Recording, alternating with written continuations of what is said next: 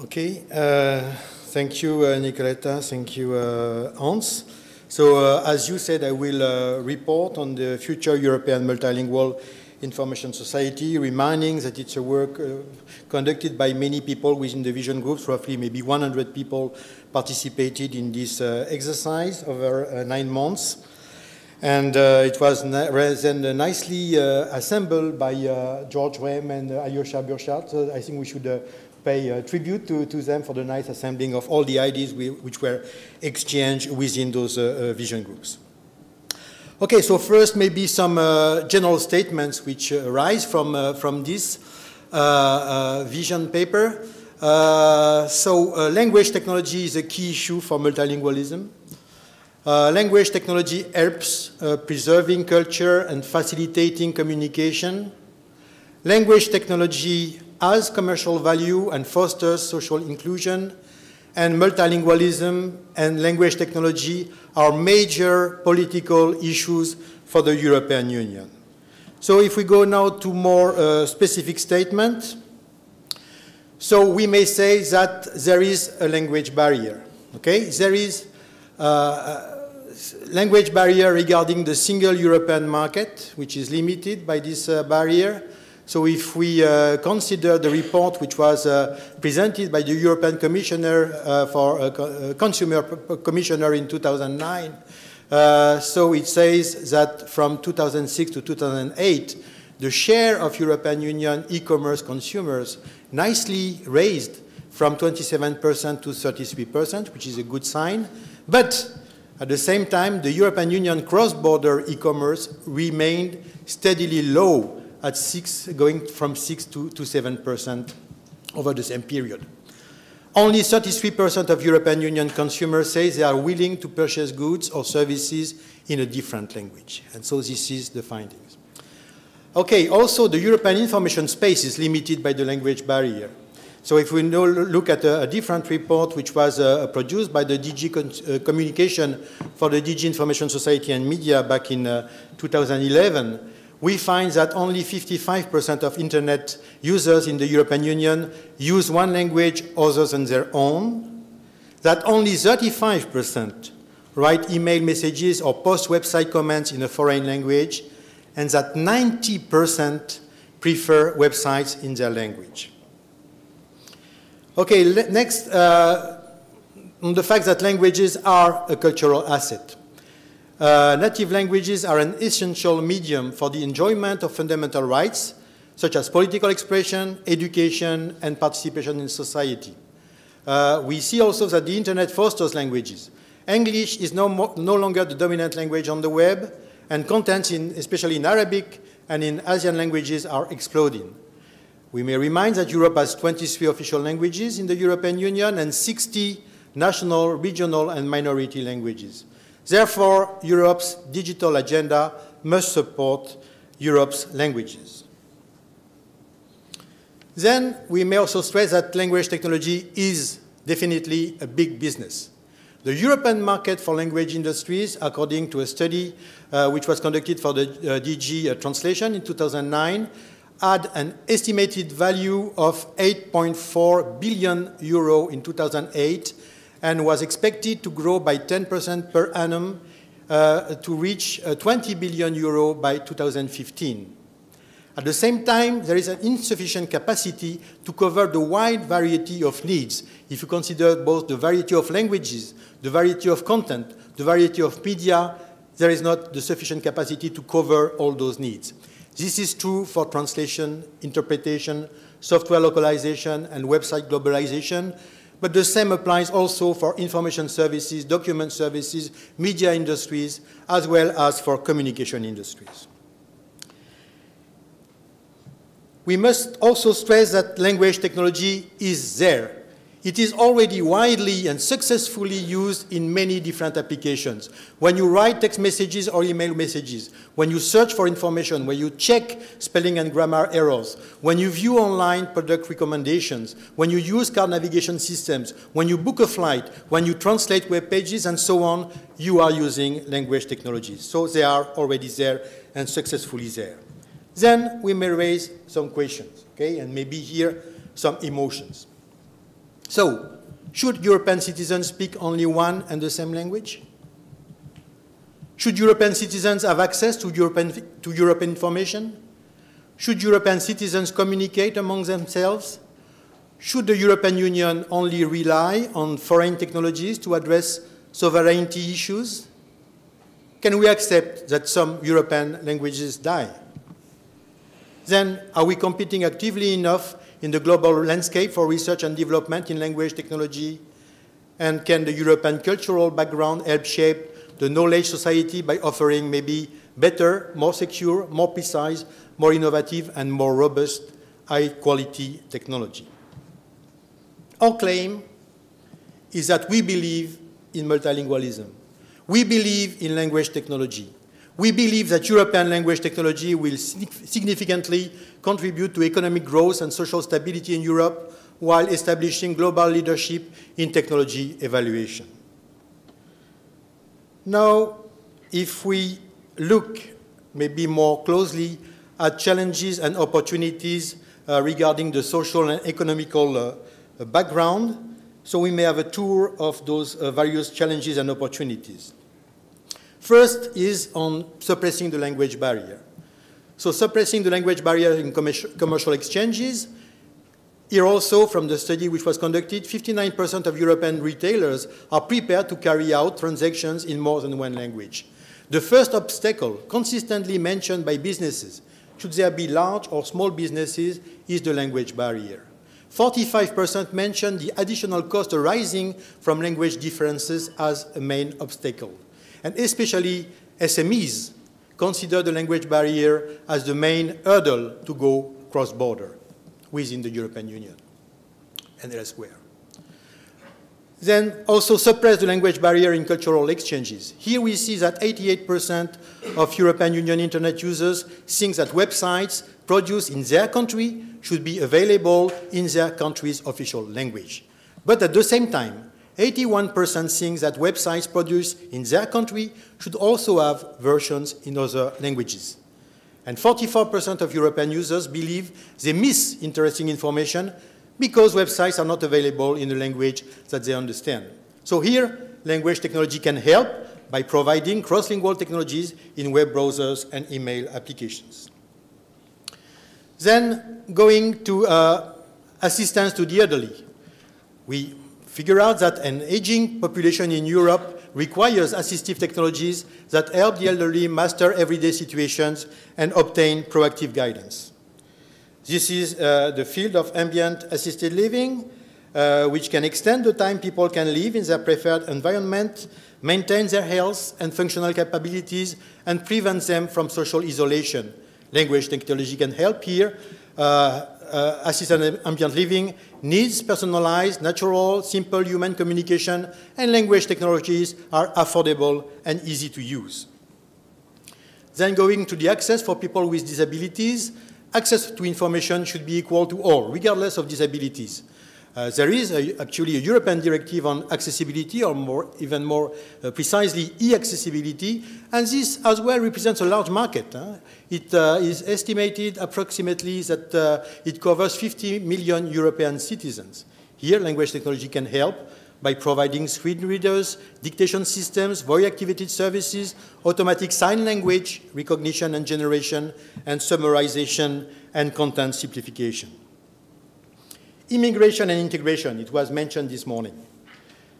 Access to information should be equal to all, regardless of cultural background and language proficiency. Approximately 60 million migrants live in Europe, according to a report by the United Nations. So there is a need to facilitate communication, provide access to information, and conduct language training in order to better integrate migrants in society. Here also, language technology can help through computer-assisted language learning, instantaneous subtitling, text translation, simultaneous speech translation, and language simplification tools. If we now go to personal information services, they are a necessary commodity. Broadband access to information and services and mobile communication are now, for everyone, a daily routine. And in this 24/7 economy, we expect quick and reliable answers as well as timely online news broadcast. But information overload at the same time is common and limits a lot exchanges. Language technology can help by providing automatic and intelligent question answering systems. We've seen examples yesterday with Watson, personalized and trusted text and speech processing of email messages, text and speech summarization, and news on demand. It also goes with the fact that companies need to address new markets where multiple languages are spoken and when support teams are in different locations, in Europe, all over the world. Many jobs presently cannot be filled because of language barriers. And a flexible and mobile population, as we have now, requires multilingual skills. LT can help by, through advanced video conferencing services, simultaneous translation within those video conferencing, automatic menu taking, video indexing and search, and generally speaking, advanced 3D interaction on the internet for collaboration in the workplace, training and education, entertainment, cultural exchanges, and tourism. Participation in social networks is also now a routine activity. Social media has impacted all areas of society and life. It helps solving technical problems, researching products, learning about interesting places. It brings citizens together to express their political power, and we recently see their effect, especially in some Arabic countries. Or more simply, let's say, discuss their positions on topics, important topics for the society, like energy or foreign policy. Also, it makes it possible for politicians, journalists, marketing experts to get a feedback from citizens. Multilingualism is now a norm, not an exception. Less than 30% of the web is in English, so this is an estimate which still has to be confirmed because we don't have exact figures presently on that number. And also, only 50% of Twitter messages are in English, and here also this has to be confirmed because it's a difficult figure to raise. Here we see that the digital divide may be a danger if not everyone has the same access to those means. And language technology can help through machine translation of multimedia content, chats and tweets, and through real-time media analysis and monitoring in order to conduct a measure of the social impact. Security, improved communication and information access goes together, unfortunately, with increased cyber criminalism, and this is identity theft and internet fraud. And here there is a need for automated tools to detect crimes and monitor offenders. Language technology can help by monitoring, analyzing, summarizing large amount of text, audio and video data in different languages. If we look now to the future and the future trends, so we see the interest of language technologies in cloud computing, in social media, in mobile applications, in web services, and so on, and especially for all advanced environments which require advanced interaction. So looking at 3D, virtual and augmented environments, immersive applications, looking at autonomous and domestic robots and agents, here LT must help and is mandatory in order to provide spoken and multimodal dialogue, taking into account also emotions analysis and generation. It's a difficult market.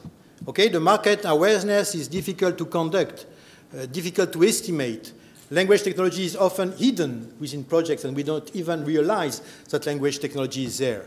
While we see a strong and high customer acceptance for those technologies. For example, a new Ford vehicle with voice command, they reported that 60% user acceptance for voice commands, and even the fact that 32% of the Ford car buyers were attracted by the fact that it was coming with voice commands. We have to address a global multilingual market, so this is also difficult. Fortunately, we have new tools to address this, such as app stores, which facilitate language technology diffusion. And we see, for example, big companies which really believe in the business importance of language technology, such as Google with the more than 3,000 language pairs, which are handled by Google Translate. But this goes with a new economical model, and it has to be taken into account. It's not a classical approach to business. Okay, it is, I said, a major political issue for the European Union. So a single market but many languages. the fact that according to the Lisbon Treaty, the 23 official European Union languages must be taken into account. It's mandatory by the European Union institutions in their relations with the European Union citizens, but also within themselves. There is as well a strong interest of regions for regional languages, and we've heard this morning as well, and regions are ready to support also the coverage of their regional languages.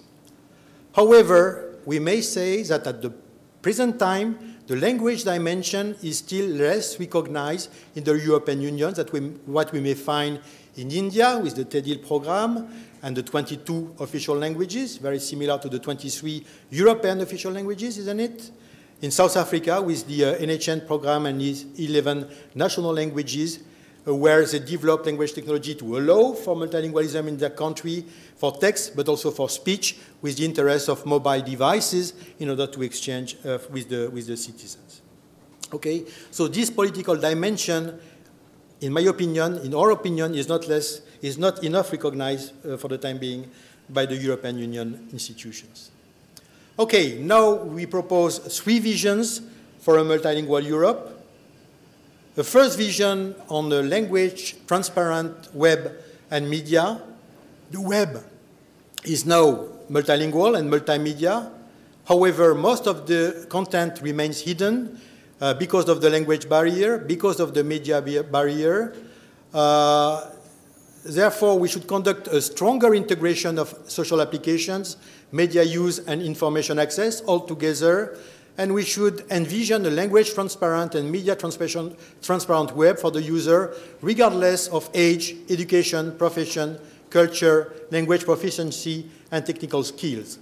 And we may dream maybe that someday all information produced in the European Union should be made accessible to European Union citizens in their own language. This could be a nice target. So we look at truly multilingual online communication, commerce, and education, looking at cross-lingual information access to web and to media in all languages, going up to support 200 up to 1,000 languages, cross-lingual queries, question and answer, intelligent conversational agents, machine translation in social media, chat suites, and so on. Looking at multimedia, multilingual subtitling, also personalized to language capacities for minorities or for migrants. So if you want to know what has been said, for example, on the Hungarian TV on meteorites, so you must get subtitling in order to better know about this. And also making document understandable. This is adapt to language proficiency and to technical skills. A second vision is on a natural and inclusive interaction. Digital communication doesn't have any border. The global technical infrastructure already exists, but it lacks natural interaction. And language technology can help overcome the invisible borders in human-to-human through machine or human-to-machine interaction while addressing the social and cultural diversity of Europe. So this goes with natural interaction with agents and robots, autonomous, self-learning, context-aware, personalized agents and robots, which are able to achieve, or who are able to achieve, low-level tasks such as sending emails, getting voice messages, or making telephone calls. Assistive applications, and here technologies that help for assistive applications. This is for reduced motor control, accessibility for the disabled, including the sign languages, and support both education, rehabilitation, and training for the disabled. Cross-lingual e-learning, this is especially intended for remote cooperation of students all over the world, and it goes with computer-aided language learning. And finally, cross-lingual meeting assistants, which have mimicking speech-to-speech translation abilities, which should be headphone and microphone-free. We should get wireless, and which includes as well translation of the slides in real time. Third vision on an efficient information management. As I said, information is growing without limits, including the growth of high-quality free information. But, however, it's almost impossible to manage information presently, and therefore information value is in danger. Too much information is less information. Language technology can help delivering personalized information, I would say information and knowledge, access and management. and it would make the users able to aggregate, evaluate, and share information through federated multilingual audiovisual search, including OCR and ASR, personalized information assistance, able to search similar documents over the web, to aid to the decision, and to handle the information overload, such as this one, and also live logging, even live logging, including the capture conversation into what we may call a gazetteer of concepts. Okay, in summary, so we may say, and this was the finding of the activities of the vision groups, that language technology is a key enabling technology for a multilingual Europe, that language technology can contribute to the European economic growth and stability, that efforts could be devoted among three axes: language, transparent web and media, natural and inclusive interaction, and efficient information management. And we now have to transform those visions into a strategic research agenda in the horizon of 2020. Thank you very much.